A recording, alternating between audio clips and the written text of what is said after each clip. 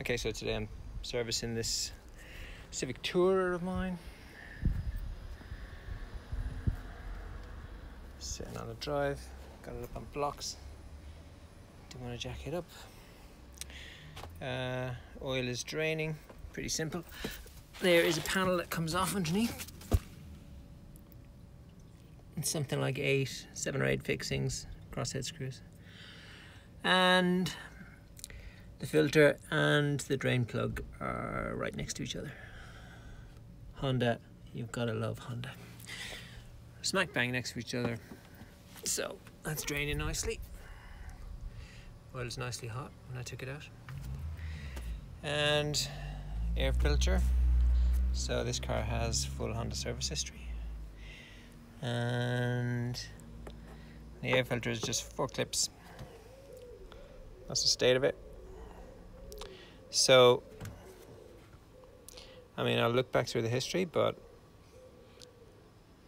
dealers are notorious for never changing stuff like this. Notorious. I've got dealer friends who've got boxes and boxes and boxes of brand new filters that they charge customers for and never fitted. So, anyway, got some Bosch parts to put in. Oil filter, air filter, and I'm using good old Smith & Allen oil.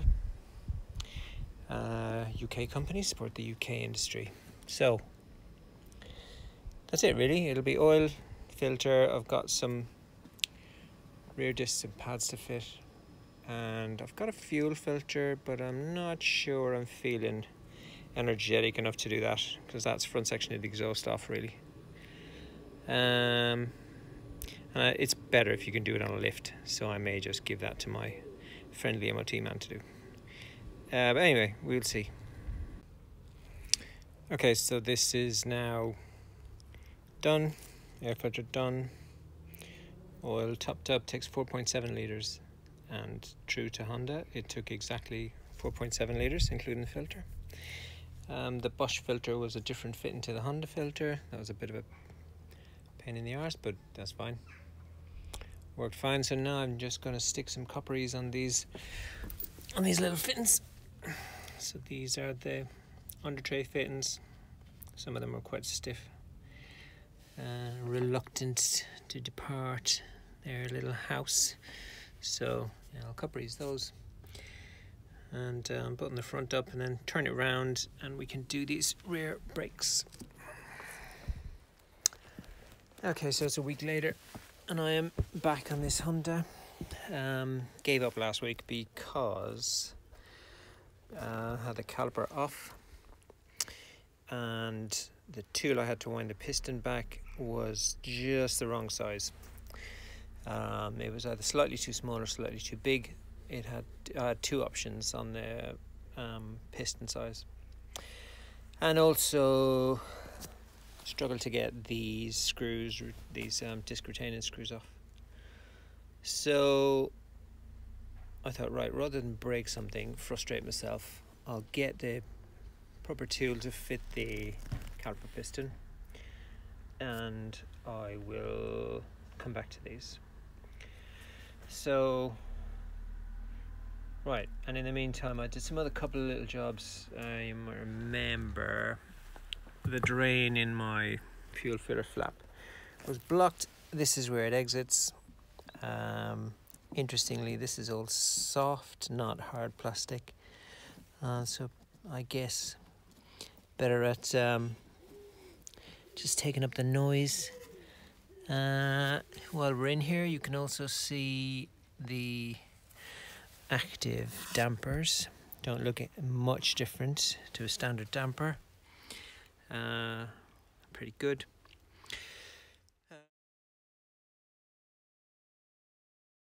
Okay, so a little example of just how effective this active damping can be at the back. I mean, you can see the back is quite low because I've been out collecting stuff this morning. I'm sitting down a bit, and in fact there's a good weight in the boot. Victorian wall toppers. So that's quite a heavy load. I mean, each of these it's a solid item. And there's 20 of them and some other little bits. So all I've done is I've put I've set the active damping slightly higher, so put it up a notch. So in terms of how that damping change is represented, so if I tap this button here,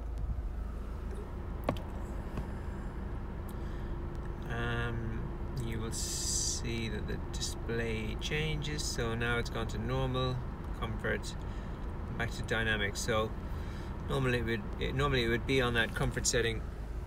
No, actually normally I would drive it on normal. So I don't want it too squidgy, and normal is too squidgy for me. So yeah, all done with that little button. Dampers, I did check. It did worry me. I did wonder how much these dampers are. They're Sachs dampers on the back. I did wonder how much they were, because I thought, well, if they go wrong, they're going to cost a friggin' fortune. But actually, they're only 80 quid each from Honda. So that's not bad, is it? So if they do start leaking at some stage, which of course they bloody well will, because they're dampers, then that's not too bad. £80 each to keep this handy little feature. To be honest, first time I've used it since I bought the car. I bought the car in January, and I've done, what have I done in it? 76,000 miles now. I've done probably 6,000 or 7,000 miles. So first time I've used that button to change the damping. So it's obviously useful. It's not super useful for me. I don't carry loads, like I say. It's me and the dog, or me and the daughter, that's it. So it's really just used as a runaround. It's not used as like a family transport. But I guess if you were using it for carrying lots of kit, or camping, or heavy shopping or whatever, then you would use this feature quite a bit more. But for me, normal just works most of the time. Very comfortable, spot on really. That's it. These are so nicely built. Brake lines are all coated. They're all nice. No corrosion on any of these. And flexis. These are all the original parts. These are the original discs. So I'm changing these, but to be honest with you, the lip is not that bad. And this is the second set of pads in 80 thou. So the first were changed at 39 thou. Yeah, and I'm just changing them. I mean, they're not super bad, as you can see. That's not too bad. Inside, yeah, wearing a little bit, but not too bad. Anyway, I've got it up in the air. I've got the bits, so I'm going to do them anyway. And then they are done, aren't they? For another 80,000. So that's where we are. So it is caliper off, then caliper bracket off, then disc off. I'm doing both sides at once so that I can, when I put the two of them back together, I can push the foot brake a couple of times, then pull the handbrake a couple of times, let the car sync up. And because it's got that hill hold feature, which isn't as good on a Civic as it was on my Subaru, but anyway, we're getting into semantics. So yeah, so that's what we're doing. It's in the air. Take these apart and come back to you in a bit. Okay, piston wound back. What a difference it makes to have the proper tool. So I got one of these universal kits. It didn't look like it had the right one to start with, but yeah, worked an absolute treat.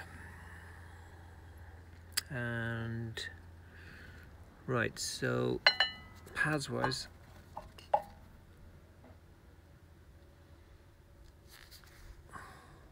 that's the inside, that's the outside. That's 40,000 miles. I can go in the bin. Might as well have this bracket off, give it a clean up, get all this crap off. I'll just put a little bit of copperies in here, and yeah, give that little caliper a little dust off, and then we are good to go. This disc will obviously just come off with a tap, and if not, then it has some 10mm holes, M6, to just wind it off. Okay, so disc is now off, and as you can see, it's really not completely finished at all. There is good mileage left in that, but as I say, I got the bits, so let's just get them on. You've got a wheel speed sensor there, and the that little trigger wheel. So I'll give those a little clean up as soon as I'm in here. Clean up the face of this. Oh yeah. Okay, so here we are with the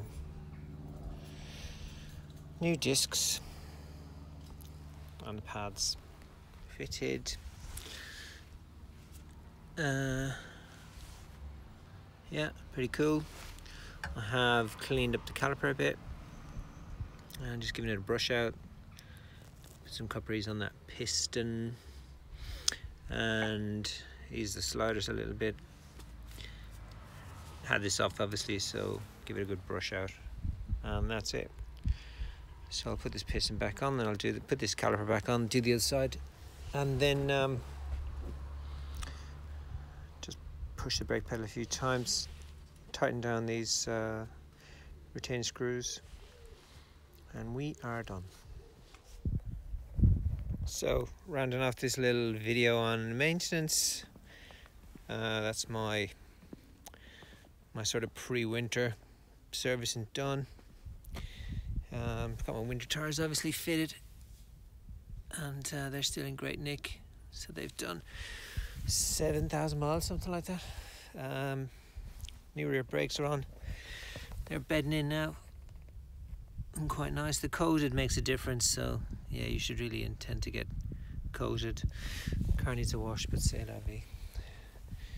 I haven't really shown the boot in its full glory at any stage, so quite like this little hook holds this flap up. But yeah, when we talk about a big boot, it is a good boot, and that opens to quite some height, and the lip is quite low, so in terms of my legs, I mean, my knees are comfortably above that boot lip edge. The cover pulls right across, and then you've got this little additional flap like I had in a Subaru Outbacks, and then to retract it, you just push it down. Got that proper dog guard as well, which makes a difference. A lot of lashing hooks. A lot of dog hair as well, thank you Ted. And yeah, so it is a great boot. I've also got that load liner. So I think we're pretty much ready for winter. Don't know how bloody cold it's going to be. We're into September now, and yeah, you never know, do you? But I think I'm pretty much done, so it'll be nice to get through this with no hassles. What else you got in the boot? Little 12-volt socket there. There isn't another one, I don't think. But yeah, when this all folds down, of course, it's really easy to fold this down. You basically just pull the catches on the seat, and it all just magics away. But yeah, so this week I've done, I don't know, 600-700 miles in this car. Drove up to North Yorkshire, had it down the south coast, moving middle daughter to university in a couple of weeks' time. Eldest has gone back to university in Newcastle. Youngest, middle, is going to Brighton. So it's going to be moving some stuff around this month, and I've got quite a few jobs all over the place. But again, as I've always said with this, mileage, no problem, shrugs it off. You just keep going, and yeah, fingers crossed the reliability continues. So as I'm stopped, I actually just dipped the oil. 4.7 litres I put in, hasn't moved, and I don't expect it to move. I don't expect it to use any oil. Yeah, everything is good. Todo bien. Yeah, everything's good. Still good on the Honda. Really can't, you know, that's the problem, isn't it? When you're kind of reporting on cars and things. If nothing happens, then there's nothing really to talk about, and I'm quite happy about that. I mean, it needs a good wash because it's been doing some miles. But you know, if that's all I have to do, wash it, put diesel in it, still doing 60, 62 to the gallon. And if all I have to do is occasionally drop the oil, keep an eye on the tyres and brakes, stick fuel in it and give it the odd vacuum, then I got no problem with that. I haven't got time to be bloody sorting out busted cars in the midst of everything else, so yeah. Anyway, so far so good. Honda continues to be magic. Ted's loving it. Buried in the bloody grass. Where are you going? We're not going up there. That's it. So we will update you when something happens, which is probably never.